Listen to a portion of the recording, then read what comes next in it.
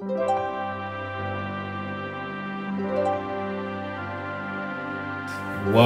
welcome, welcome, welcome. Happy Easter! It's resurrection morning or resurrection evening, depending on where you are. Today we're celebrating the resurrection of our Lord Jesus Christ from the grave. You know, on Friday, Good Friday service, it was all sober and somber moment, you know, and hallelujah, though he was killed, we know that he resurrected. So in today's service, we're going to do a little bit of teaching, which we normally do on Tuesday, but there's a reason for it. Because if you're a Christian, you need to know. You need to know what Easter is all about. You need to know why the fuss, what's all this fuss about Easter, you know. I'm doing a course on counseling, and as a group, like the students, we have a WhatsApp group. So this morning, everybody was sending happy Easter, but there's this guy that openly in the class has made everybody know that he's an atheist. So everybody was saying happy Easter. He just said happy Bunny Day.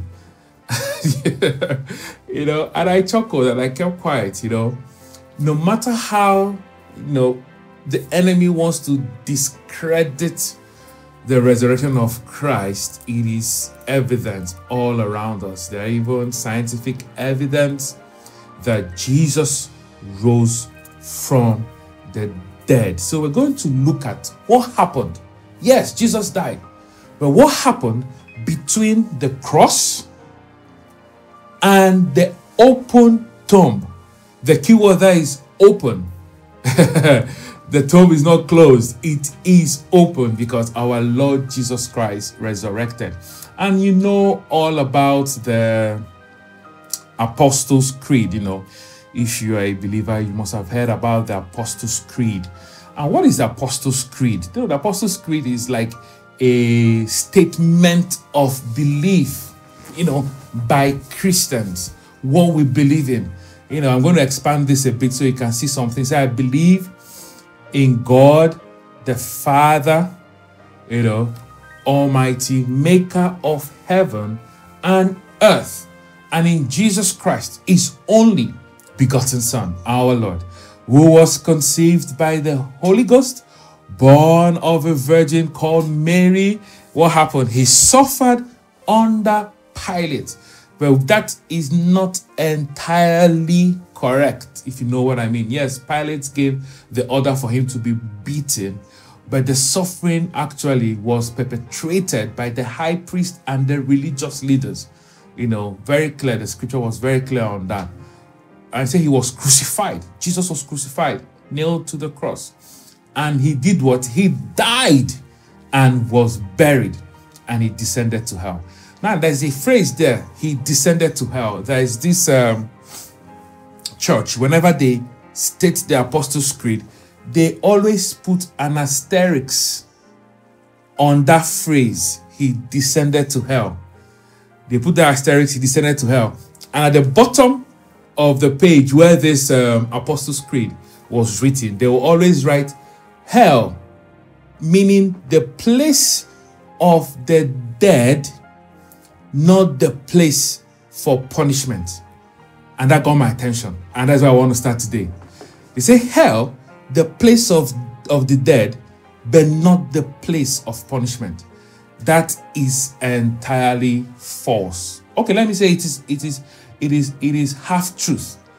Hell is not only the place for the dead, hell is also the place of punishment. And we need to know that is a place of punishment, because it was part of the things that Jesus had to go through for the 3 days, or so to say, 2 days, 2 nights or thereabout. He was in the grave. So today we are going to be looking at what happened when Jesus died. Get your pen, get your notepad. This is an exciting study. Believe me, an exciting study. It's going to radically transform you, change your perspective about Christ, Easter, and his death and resurrection, and he's going to fill your heart with so much revelation that will change your Christian life and propel you to your next level. So what happened when Jesus died? The first thing that happened when Jesus died is that he descended to hell. The Bible was so clear on that. He descended to hell. Now, when you read the scriptures, there are several names for that place called hell. In some places, they call it Sheol. They call it the abyss. They call it the pit. They call it Hades. There are several names for that place called hell. But Jesus descended to hell. He did. Now, the Bible says something in Luke chapter 23. And I'm going to read from verse 44. The Bible says, now it was about the 6th hour, and there was darkness over all the earth until the 9th hour. The 6th hour is 12 noon, and there was darkness till like 3 p.m. And the sun was darkened, and the veil of the temple was torn into two. Okay, let me pause here and solve an enigma. And what is the enigma? The Bible says that Jesus died for 3 days and 3 nights. But when you do the maths, it appears that he only was in the grave for 2 days. That's if he died on Friday. So that means he was in the grave for Friday night, Saturday morning, Saturday night. And the Bible says before morning on Sunday, he had resurrected. So, where then? How come the Bible says he was dead? He was going to die for 3 days and 3 nights. Even Jesus himself said it. He said for 3 days and 3 nights. Just as Jonah was in the belly of the fish for 3 days and 3 nights, that the Son of Man will be in the belly of the earth for 3 days and 3 nights. So was Jesus lying? No, Jesus was not lying. First, God, and of course adopted by the Jews, does not count days from the day, if you know what I mean. When you read Genesis chapter 1, it was stated in Genesis chapter 1 how God counts and calibrates the days. In Genesis chapter 1, the Bible says, and the evening and the morning was the first day, and the evening and the morning was the second day. So how many days and nights did Jesus spend in the grave? Obviously, when he died on the cross, the Bible says that darkness fell on the earth. And scientists have told us, using their calculation, that it was actually an eclipse that happened. So that darkness marked evening. When the eclipse cleared and it became day again, it marked day. So while he was still on the cross, he was dead for one evening, the eclipsed evening, and the day that marked the first day. Then they buried him. So the second night was now the Friday night proper. And Saturday morning is now the second day complete. So the eclipse night and when the eclipse cleared marked a day. The Friday night and Saturday morning marked the second day. Then the Saturday night and the Sunday morning marked the third day. I hope that I solved the enigma, because people have said, no, that he didn't die on Friday, that it was on Thursday. No, the Bible was clear when he died. The Bible was very, very clear that he died a day before Sabbath. And Sabbath is Saturday, so that means Jesus died on Friday. So when then did the 3 days come in? I believe I've just explained that to you. Well, it was my intention to do that, but as I was preaching, I just felt that I needed to clear that enigma. All right. So the sun was darkened, and the veil of the temple was torn into two. The Bible says from top to bottom. And Jesus had cried out with a loud voice, and he said, Father, into your hands, hallelujah, I commit my spirit. Having said that, the Bible says that he breathed his last and died. So it is clear that Jesus died. Now look at the next scripture I want to show you. In Romans chapter 10, verse 7, the Bible says something in Romans chapter 10, verse 7, saying, who will ascend into the abyss? Remember, I told you some of the names that hell was also used, for hell rather, interchangeably. One is abyss. in the New King James Version. Say, who descended into the abyss? He said, that is to bring Jesus from the dead. This is Paul asking a question when he was talking about faith and salvation. So that means Jesus went to the abyss. Immediately he died on the cross. Ephesians 4 was so clear on that. Verse 8 to 9 says, therefore he says, when he ascended on high, talking about his ascension into heaven, he led captivity captive and gave gifts to men. And he now said, now this, he ascended, what does it mean? But that he also first descended. So before Jesus ascended to heaven, he first descended. Hallelujah. So there was he descended. After he died on the cross, he descended. And you might ask yourself, this descent, what does that mean? Where did he climb down to? Did he climb into a well? You know? Yes, and that'll bring me to the next thing I want to show you. Where is hell? Where is hell? Sorry if I'm rushing a bit because I want to give this teaching in record time. I have a lot of things to share with you. So you permit me. That's why I say get your pen, get your notepad, write as much as you can, write the scriptures as much as you can. Then go subscribe to our podcast. Go to Activate Church, www.activatechurch.co.uk/podcast. Subscribe to our podcast. Our podcast is on all podcast platforms. So whichever platform you use to listen to your podcast, you're going to find us. Just search for Activate Word. The best way to do that, like I said, is go to our website. When you go to the podcast platform, they will direct you to your favorite podcast platform and you will subscribe there. That's if it is difficult to search for our podcast on your platform. So why am I saying that? Because you need to listen to this message again. Believe me, you need to hear everything I said today again, so it to marinate in your soul and sink down in your soul. And I would love you to ask questions, please. If you are watching online, ask questions. If you are watching on Zoom, go to the chat, ask questions, and I would answer your questions on Tuesday, because we might not have time today to take all your questions. So any question you have, confusions about what I'm going to teach, go on your chat, leave those questions. Go online if you're watching on our platform or you're watching on YouTube.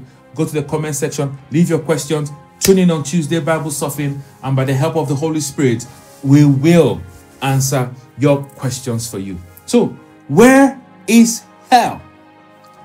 Where is hell? From the scriptures I've already read to you, it talks about descending. A descent, meaning going down. That means hell is located somewhere under our feet. I usually crack this joke whenever I'm teaching on this subject. I tell the church, do you know you are standing on hell? And they'll be like, standing on hell? What do you mean? I'm just standing on the ground. I say, yes, you're standing on hell. Hell is literally under your feet, you know. So, and I'm going to show you some scriptures to prove that. Now, first scripture I'm going to show you is about Jonah, you know. Jonah was swallowed by the fish. Of course, everybody knows about Jonah, the whale that swallowed Jonah. And Jonah prayed a prayer when he was in the belly of the fish. There's something he said I want to point your attention to. Now, the Bible says in Jonah chapter 2, from verse 1 and verse 2, the Bible says that Jonah prayed to the Lord his God from the belly of the fish and said, see what he said, I cried out to the Lord because of my affliction. And he answered me from where? Can you say that together with me? Out of the belly of Sheol. Remember I told you some of the other names used in place of hell. One of those names is Sheol. How come the Bible says he prayed from the belly of the fish, but God answered him out of the belly of Sheol? Think about this. If a fish swallowed you and you are there for 3 days and 3 nights without oxygen, the only gas that might be in in a belly of a mammal will be poisonous gases, ammonia, nitrate, or whatever gas. I'm not a scientist, but you know what I mean. There is no oxygen that a human being needs to live, breathe in the belly of the fish. So that means that Jonah died. If Jonah did not die, Jesus would not have used him as a comparative analysis or as a comparison to what happened to him on the cross and subsequently. So he died. You can't be 3 days in the belly of the fish and be alive. He died and he went to Sheol. He went to hell. That was where he cried out and God answered him and heard his voice. Now see what Jesus said when he was talking about that. Jesus now said in Matthew chapter 12 verse 40. This is Jesus speaking literally. Say, for as Jonah was 3 days and 3 nights in the belly of the great fish, so will the Son of Man be 3 days and 3 nights in the heart of the earth. So Jesus have already told us from that scripture the location of hell. So where is hell? Hell is what we call in geography the earth's core. So you see this earth's core, that is where hell is. Scientists have told us that the core of the earth is molten magma. That is why when you have volcano or any volcanic eruption, I think was it 2 weeks ago, my last son was telling me that there was a volcanic eruption in somewhere in Iceland, and he was telling me the other volcanic eruptions all over the world. I was like, I didn't even know, I didn't even hear about that.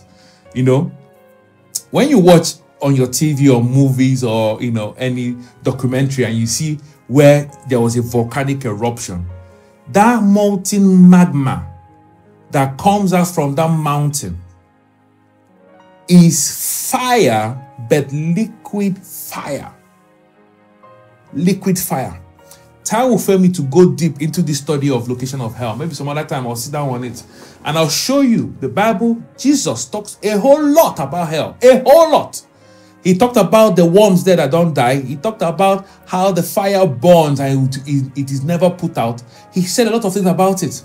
So I also tell people that anytime you hear of a volcanic eruption, it is hell expanding itself, because the Bible made it clear in Isaiah that hell is constantly expanding.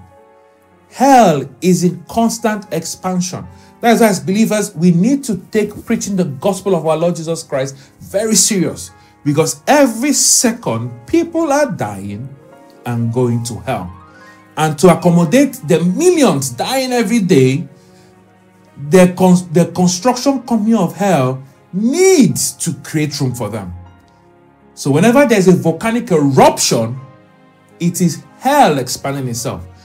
When I teach on the location of hell, I teach on this, I usually teach them how drilling science works. And that's exactly what happens. They'll drill the core of the earth and pump it out. They drill the walls of the earth to create space and pump it out using some of the fire to expand hell. Hallelujah. So another scripture that talks to us about the location of hell is the story Jesus told in Luke chapter 16, and it's the story of the rich man and Lazarus.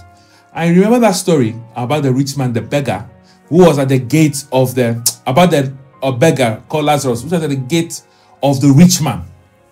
And the rich man never looked at him for a second, never extended benevolence to him.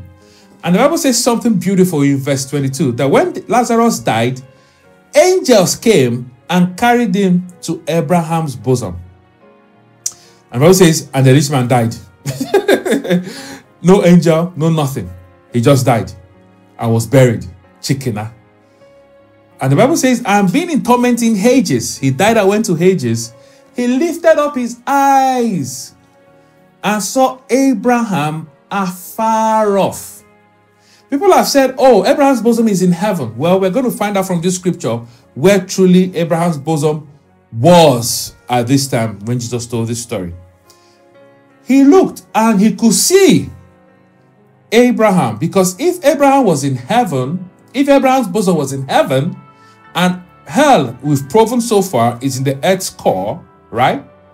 How come from the middle of the earth he could see through earth, see through space, then see heaven? It's not possible. But let's carry on reading.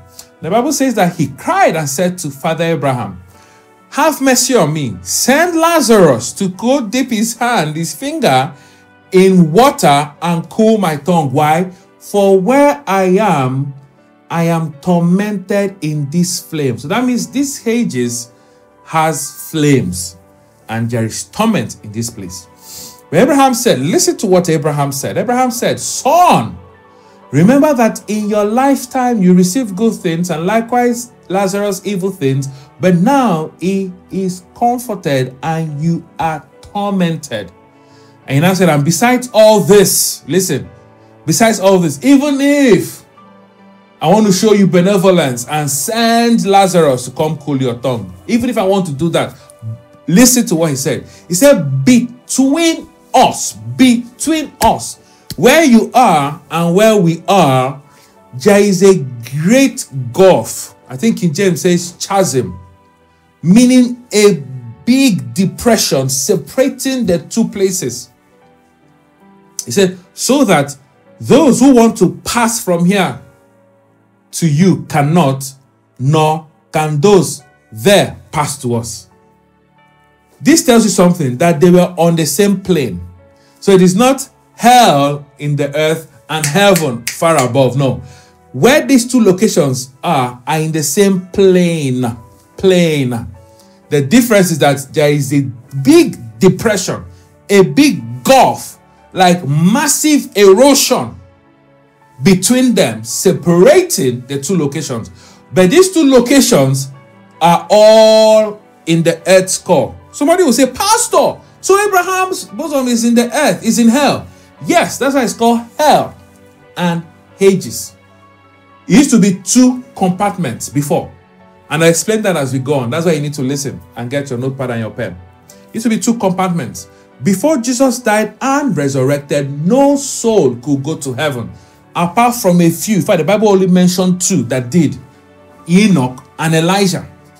Apart from both of them, every righteous man, including Abraham, David, name all of them from the Bible, when they died, they descended. So hold that thought. I'm going to come back to that, but let me show you another place, another story in the Bible that confirms that hell is in the earth's core. And it's the story of Korah. Korah was a rebel. He was the number one opposition leader to Moses when they were in the wilderness.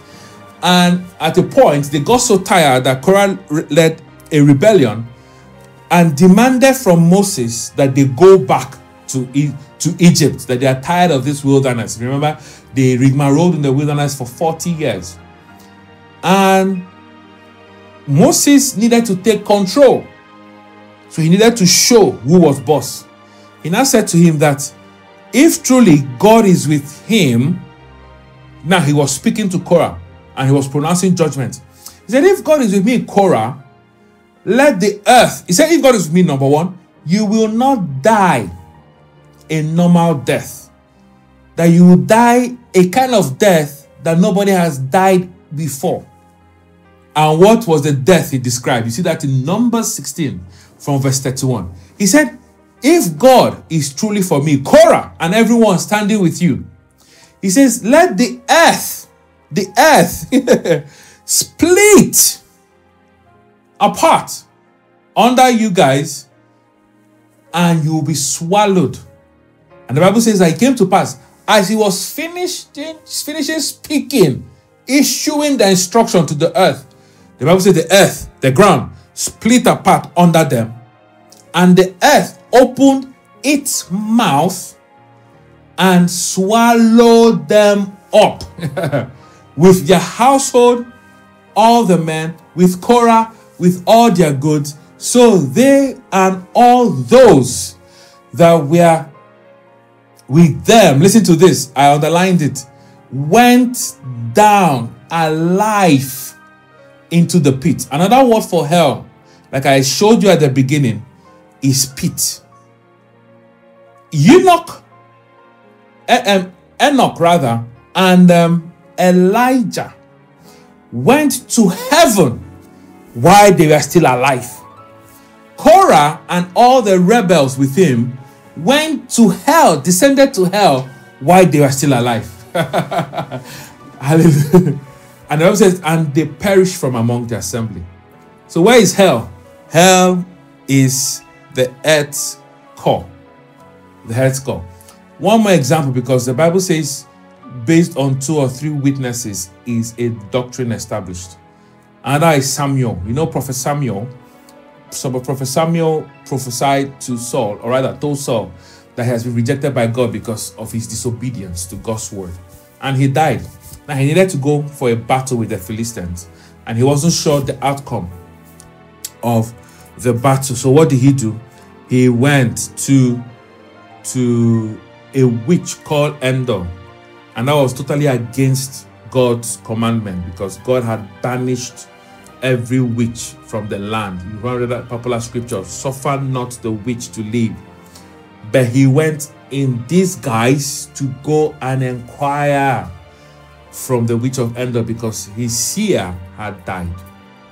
And the Bible says in 1 Samuel 28 from verse 13 that, and the king, when he got to the witch, told her, don't be afraid, don't be afraid. Yes, I know about the law that witches are not supposed to exist, but don't be afraid, don't be afraid. Tell me what you see. And the woman said to Saul, I see a spirit ascending where? Out. Ascending out of what? The earth. Remember what I told at the beginning? Before Jesus died and resurrected, every righteous person, when they die, they descend. Nobody could go to heaven, because the only way to heaven, Jesus made it clear, was through him. Through him, Jesus. That is believing in him. That's why he said he's the door. He's the gate. So no one can come to the Father except by him. Hallelujah. So every righteous man descended. That was why the place they went to in hell, which some people want to call paradise or Hades, whatever they want to call it, you know, but the Bible called it Abraham's bosom. At that place, the righteous people were not tormented. Their own portion of that place at earth's core is different from the portion of the wicked ones. The wicked ones, there was fire and there was suffering, there was torment, but Abraham's bosom was okay. Well, there was bliss there, they had water, they were enjoying themselves, waiting on Jesus Christ. Hallelujah. So that was where Samuel was. So when the witch invoked his spirit, he came up from the earth. So, and the spirit ascended out from the earth. Why am I showing you this? To show you where that location is. He came up. The spirit did not come from above down. The spirit came from below up. And the next verse, and the Bible says, and she said, an old man is coming up. Is coming up. So that means where they are is under the earth. Now I've shown you evidences from the scriptures, but what I've also discovered, which is a beautiful thing, to show you the authenticity of God's word, is that scientists are also found out that this is true. And this is from BBC Future. It's from BBC Future to tell you that it's authentic. The scientific evidence of the earth. In this, you can search for it online. In this publication, these scientists were drilling a hole in Siberia, I think, somewhere in Russia, you know, and that hole was called a Kola super deep borehole. you know, they were research, they did carrying out some sort of research, you know, and they dug this hole. They say it took them 20 years to drill. Now, why am I talking about this? You can go and read it up. I don't have time to go deep into it. It's online. Why am I talking about this? Say they had dug down, deep down, 12.2 kilometers into the ground. This is where that place, this is the location, this is the picture of where this happened. You know, when, you know, a Dutch artist named Lotte Given lowered her mic protected by a thermal shield, because they said the heat, when they measured it, was about 20,000 degrees Fahrenheit. It is that hot. So she lowered a specialized mic into the hole to listen. They said they could pick up rumbling sound. Say very rumbling sound. Say it made her scared. You know, she was awed at it. And they described it as, you know, sounds of hell. But the scientists wanted to call it, you know, that is the planet breathing. But there was a, by the time they finished this, they stopped. Because when they heard, because of the things they heard, they stopped and they sealed that hole. Sealed it up completely. Never to be opened. You know. And of course, people have debunked what they heard, that they did not hear any sounds from hell, that is a lie. And quite frankly, if there was no debunking of that story, I personally would not have believed it. And this is the, when you go to Wikipedia, it's a well to hell hoax, meaning it's a hoax, that is not true, blah, blah, blah, blah, blah, that they are lies, they're not true.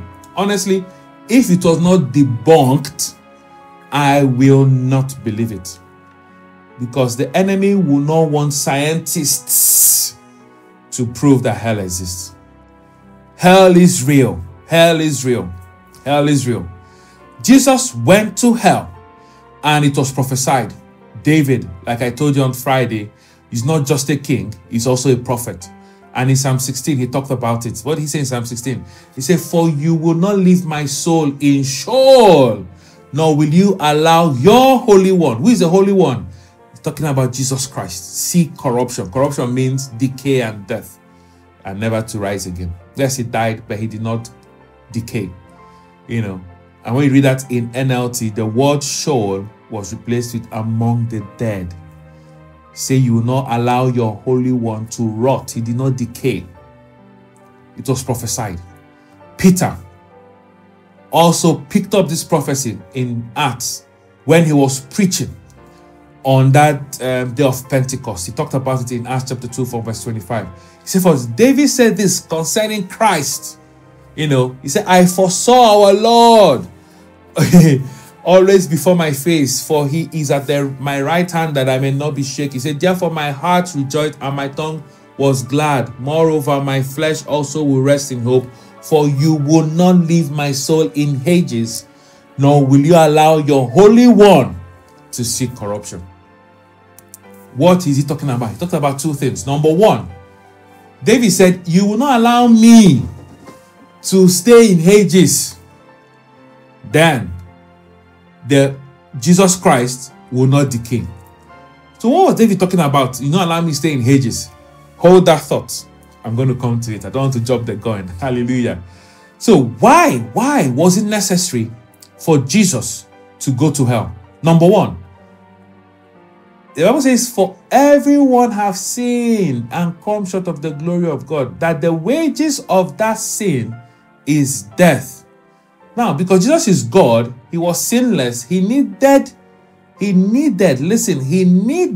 him to go to hell, he needed, let me say this, if Jesus did not take upon himself the sin nature, if he did not take upon himself the sin nature, he would not have gone to hell.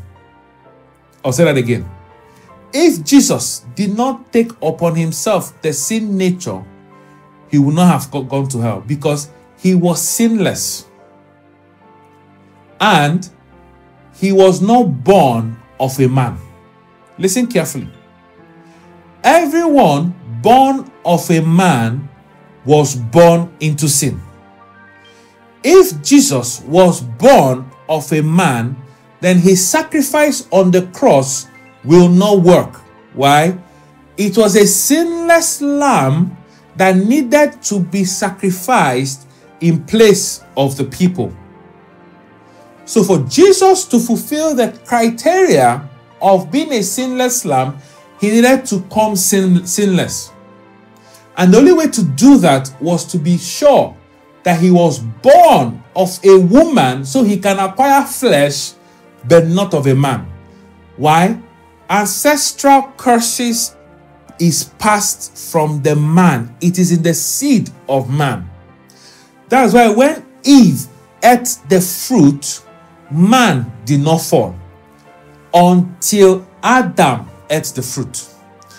If Adam had offered a penitence or sacrifice for Eve when she ate the fruit without himself eating it, man would not have fallen. That's what the Bible says. See, that Eve was deceived, but Adam was in disobedience. It is the disobedience to God's word that made man fall. So everything from his loins was born in sin.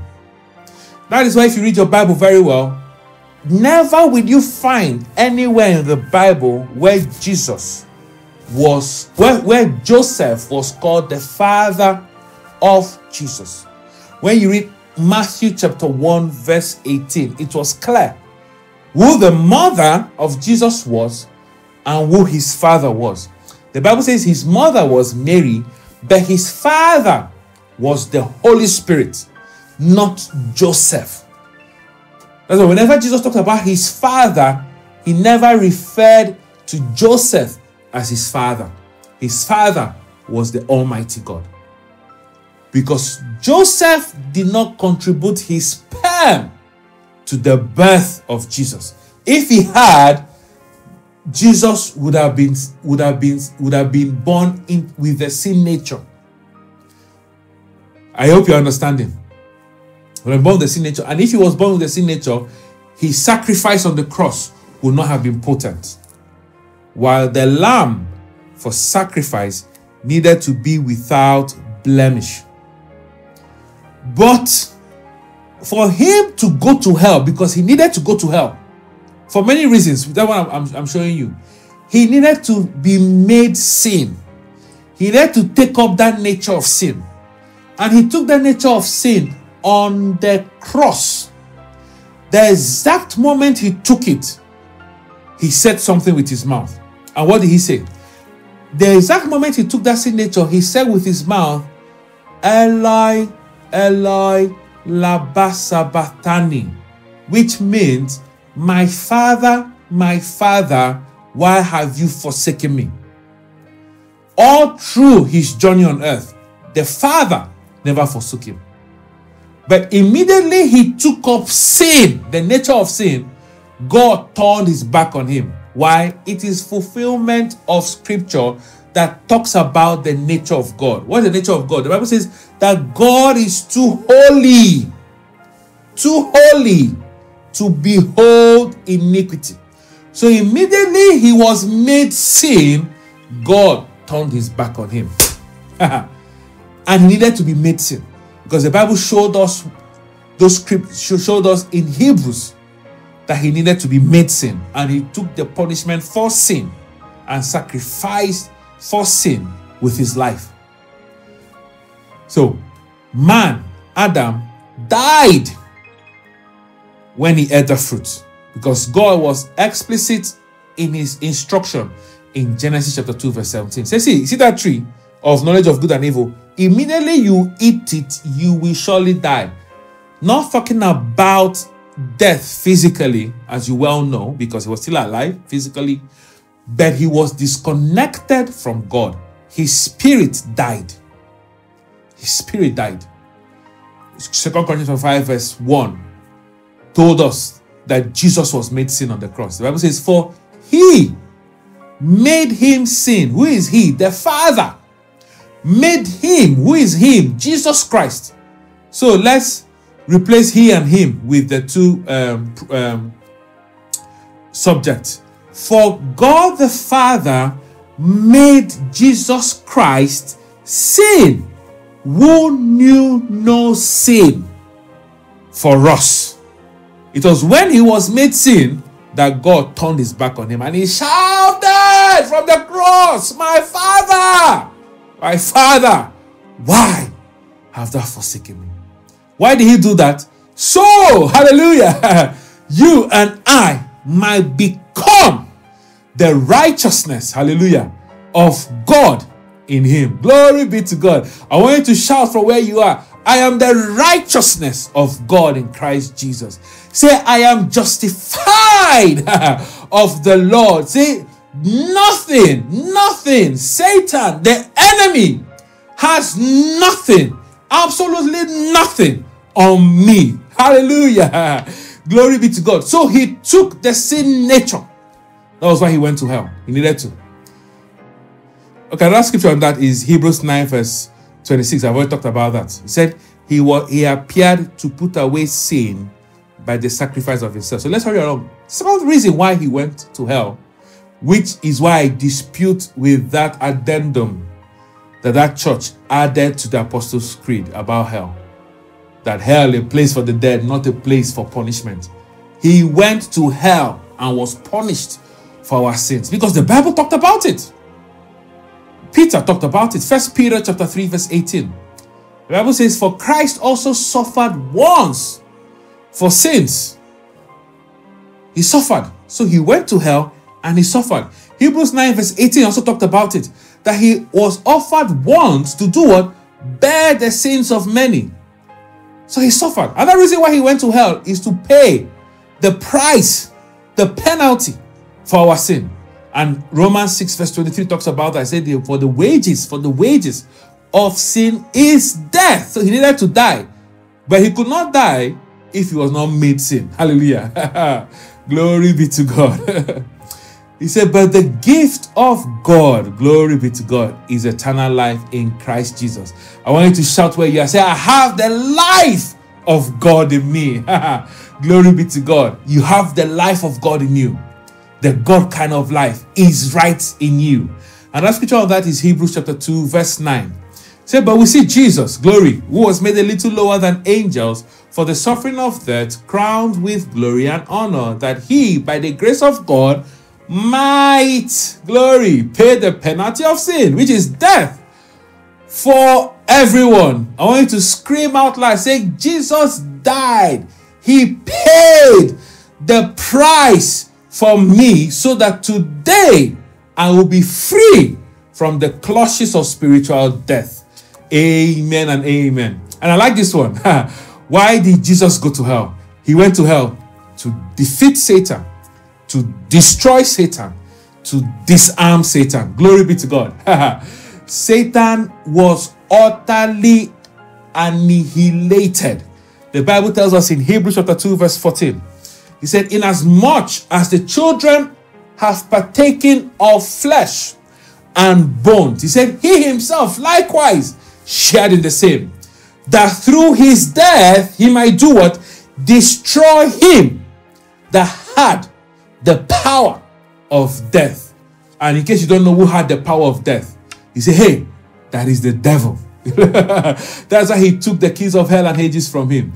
Colossians chapter 2 verse 15 said, he disarmed principalities when he was in hell, and powers. He made a public spectacle of them, triumphing over them in him.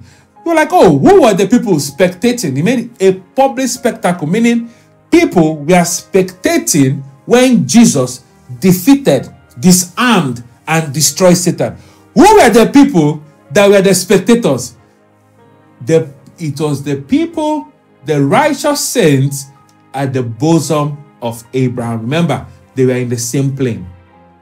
So when Jesus was in the other side of hell, Satan's side, and defeated him and all his cohorts, devils, principalities, and powers, There were a crowd on the other side cheering him on. Abraham, David, Joshua, Moses, everybody, they were cheering him on. Satan's defeat was a public defeat. It was not secret. Glory, glory. See why we need to celebrate Easter. It is a season. It is a feast of victory. Jesus had his victory parade on Easter Sunday. Glory. And they were cheering him on as he did that. That is why when he appeared to Apostle John at the island of Patmos at the beginning of Revelation, he told him something in verse 18. He said, see, I am he that lives. I was dead, but he said, and behold, I am alive forevermore. Amen. And I said, hey, John. He dangled the keys.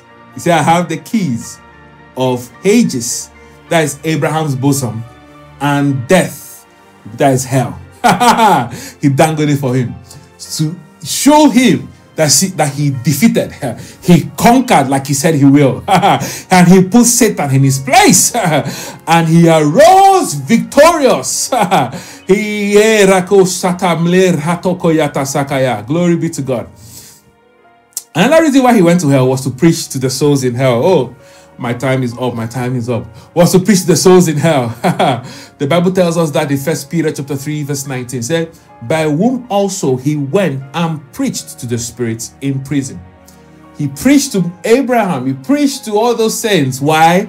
God will not be just if he didn't give them the opportunity to hear the gospel. That's number one. Number two, they will not have been taken to heaven without them believing in Jesus Christ. Remember, I told you at the beginning that Jesus is the gate. Jesus is the door. That anyone that comes through him will go to the Father. So if he did not preach to them,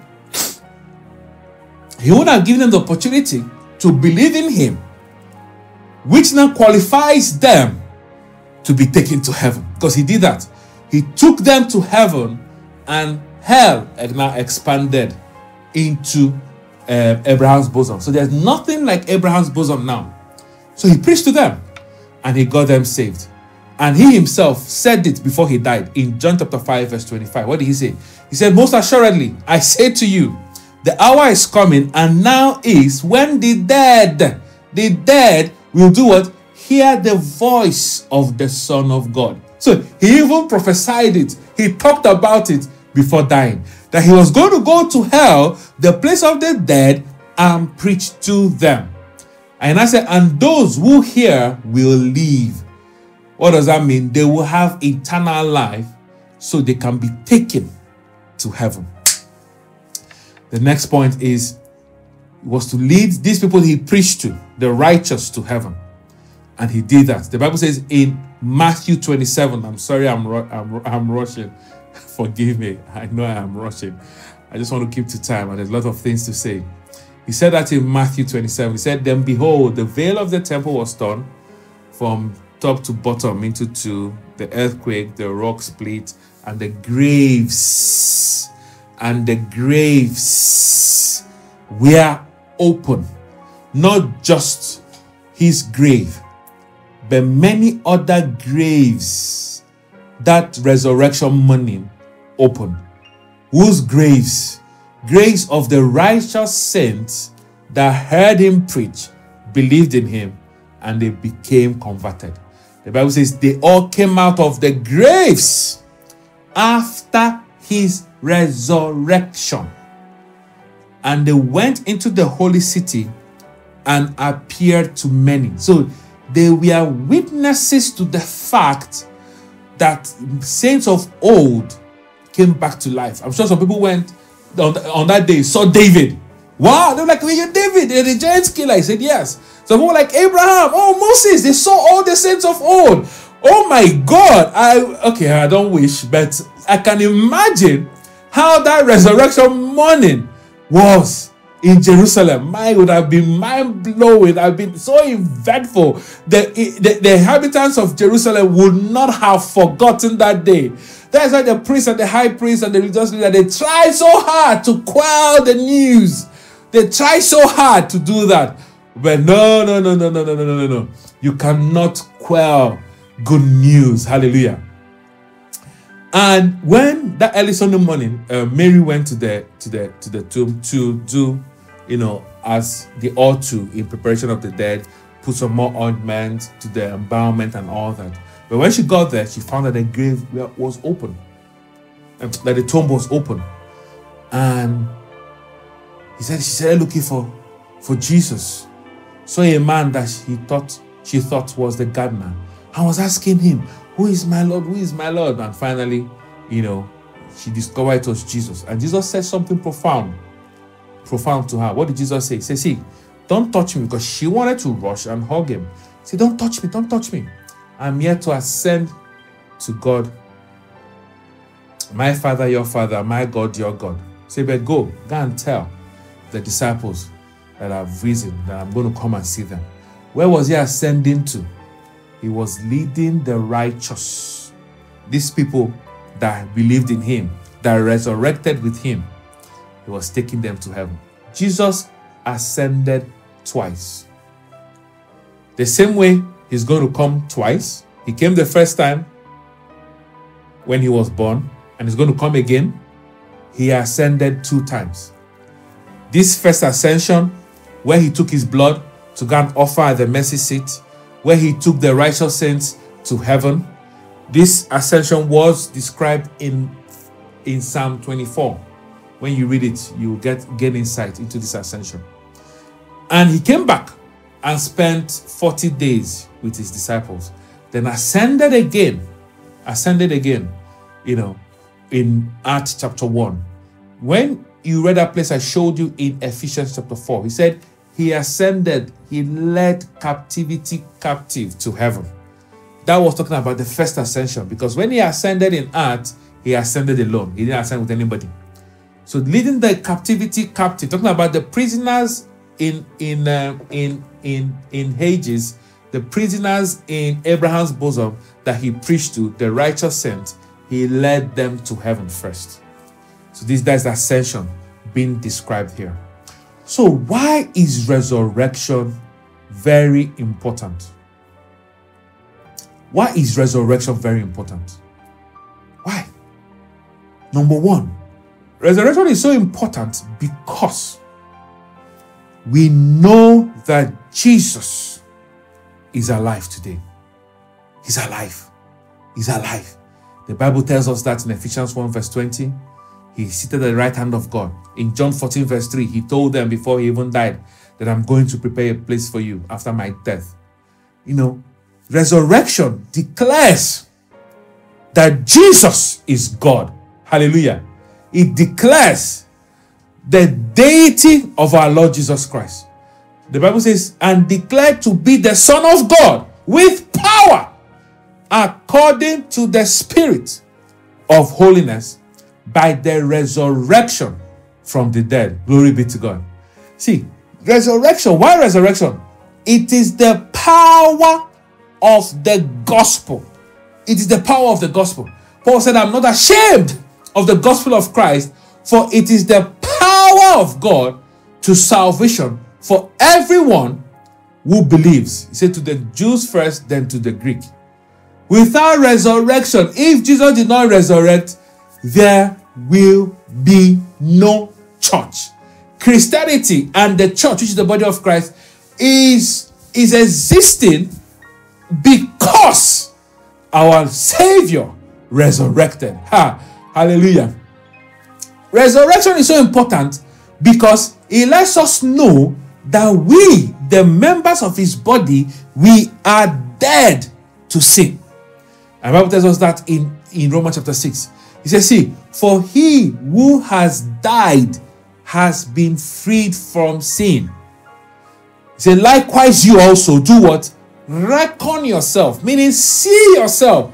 Start seeing yourself, start perceiving yourself as such, as being dead indeed to sin. Why? Because we died with him and we resurrected with him. Glory be to God. and we've been made alive to God in Christ Jesus our Lord. Glory, glory, glory. He said, for sin shall no longer have dominion over me. I want you to declare that. Say, sin shall no longer have dominion over me. Glory be to God. That is how you put your flesh under subjection.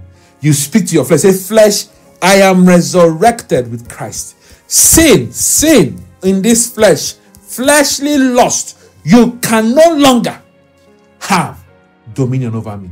Next is the newness of life. Because Jesus resurrected and we resurrected with him, we resurrected into newness of life.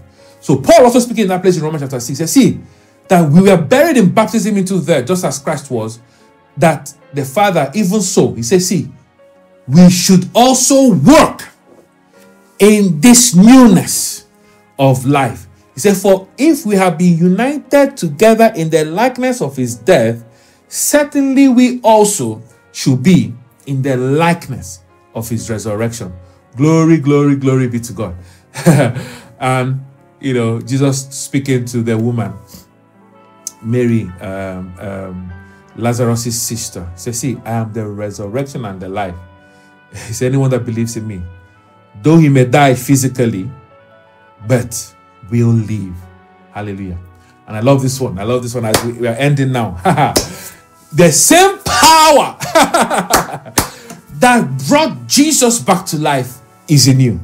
I want you to say that. Say, the same power that resurrected Jesus, that brought Jesus back to life, is in me. And Romans tells us that. He said, hey, if that spirit that raised Jesus from the dead dwells in your mortal body, hey, he said that same spirit will quicken it, will give life to it. That spirit dwells in you. Declare, put your hands on your head, say, the Spirit of God is in me. I command my body right now to be alive. I command sickness and diseases to leave this body in the name of Jesus. Amen.